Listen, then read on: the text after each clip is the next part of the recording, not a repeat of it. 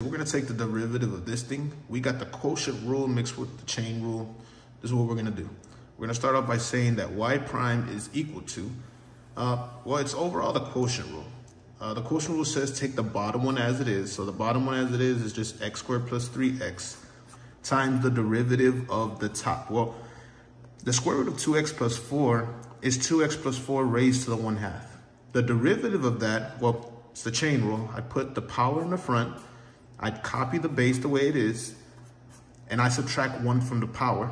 Well, if it was raised to the 1/2, I subtract 1, that'd be raised to the negative 1/2. And then I tack on the derivative of the base. The derivative of the base would be 2, okay?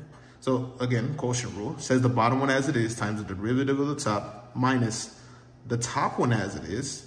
And I'm just gonna leave it in the form that we have right there. 2x plus 4 raised to the 1/2, it's the same thing, times the derivative of the bottom. The derivative of the bottom would be 2x plus 3.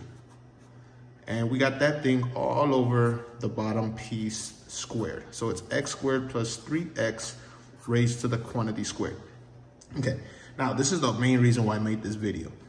I want you to have this in your algebra bag when you're doing calculus, okay? So the first thing I want to do is I want to get rid of this 2 and 1/2 because I'm multiplying a half times 2, the 2's would cancel. Great. Now, I see this 2x plus 4 and this 2x plus 4. It's something in common that I could factor out, okay? So I'm going to just put that right here. So I'm going to get the, what is that, 2x plus 4. But remember, it's just algebra. If I'm factoring it out, I have to bring the smallest power in the front. We're comparing negative 1/2 to 1/2. The smallest power would be negative 1/2. Okay, now, all we got to do now is put the rest of the problem in, okay? So I pulled out 2x plus 4 raised to the negative 1/2. Well, that means I pulled out this whole thing. The only thing left right there was it being multiplied by x squared plus 3x. Now, here's the tricky part. Right here, I have 2x plus 4 raised to the 1/2, but I factored out the negative 1/2. What would be left over?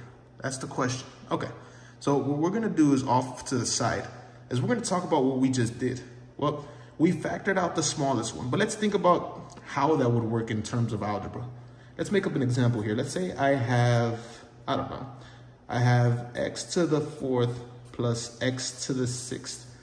Now, out of these two, I could factor out an x to the 4th power. That's what they both have in common.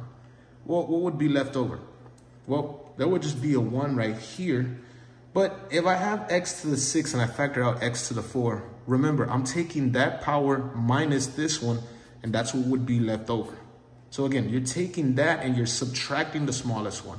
Well, why am I saying that? Because we're gonna do the same thing over here. We have 1/2 minus a negative 1/2.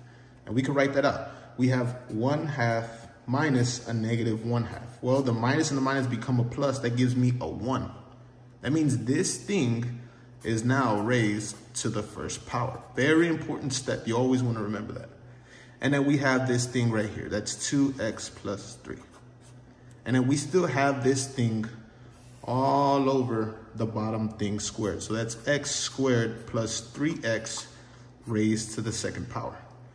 Okay, so now at the top, what I want to do is I notice that this thing right here is raised to the negative 1/2 power. Well, what I could actually do is just put that thing at the bottom so I don't have to deal with it anymore, okay? So again, it's raised to the negative 1/2. I'm gonna put that at the bottom. That would be 2x plus 4. Down here would be positive. It's the same thing. And I might as well just put that thing down there with it as well, since I'm on this part right here. At the top, I have x squared plus 3x.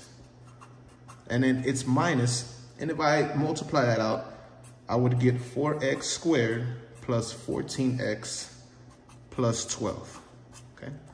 Now all we have to do is do a little simplifying and we would have the final answer. So we have that y prime is equal to, okay, well I have x squared minus 4x squared. That's gonna give me a negative 3x squared. Then I have 3x minus 14x. That's gonna give me a negative 11x. And then I have a negative times a positive, that's gonna give me a negative 12. At the bottom, I just have this. That's 2x plus 4 times x squared plus 3x raised to the quantity squared, and we have the derivative to this problem.